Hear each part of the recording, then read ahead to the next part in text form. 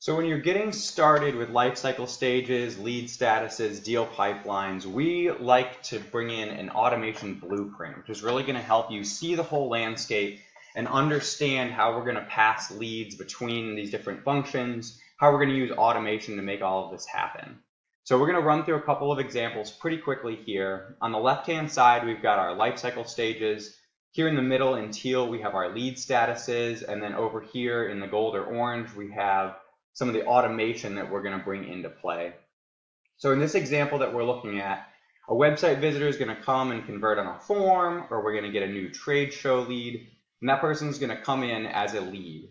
We're going to change their lead status to nurture, and we're going to enroll them into a simple workflow that's going to send them a couple emails with some great engaging content.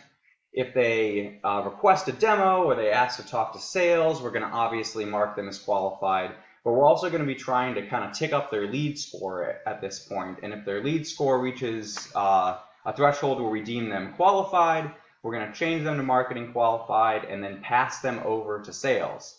The sales team can either reject that lead and mark them unqualified, or they can accept it, at which point they're going to enroll them into an outreach sequence. We just have a couple calls, a couple emails. And then with the goal here is being that they're going to connect with this individual. Once they've connected, they can start working the deal. It'll change to in progress. And eventually, if we identify this is a real opportunity, we can create a deal. We'll change their life cycle stage to opportunity, and they'll continue moving through the pipelines here. So then we just have some pretty generic developing. The deal's developing. We have a quote request. The quote gets sent, and then we identify as a closed lost or a closed won deal. And finally, we've turned them into a happy customer.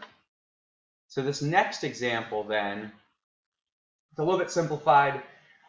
In this case, we're going to be kind of reaching out from more of like a mystery lead. So we have some people, we have some companies identified, but we're not quite sure if they're the right ones. So in this case, we're going to take our leads and we're going to move their lead status to attempting to contact.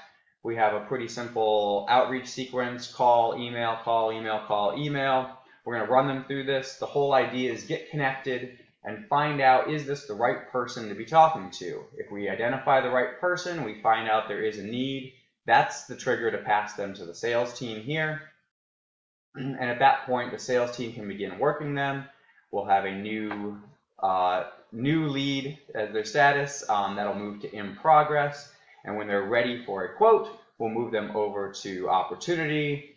Similar kind of deal stages here. We have quote request, quote sent, closed won, closed lost, and again identifying and sealing happy customers. This last example, we're actually going to be skipping the lead lifecycle stage altogether, because in this case we're saying these are all people we already know to be marketing qualified.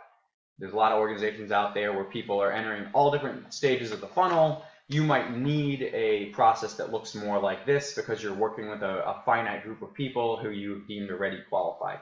So in this case, we already have our new MQLs, we have our lead statuses of new, and we're going to engage them in a sequence. We're trying here just to upsell or get our products in front of somebody for the first time.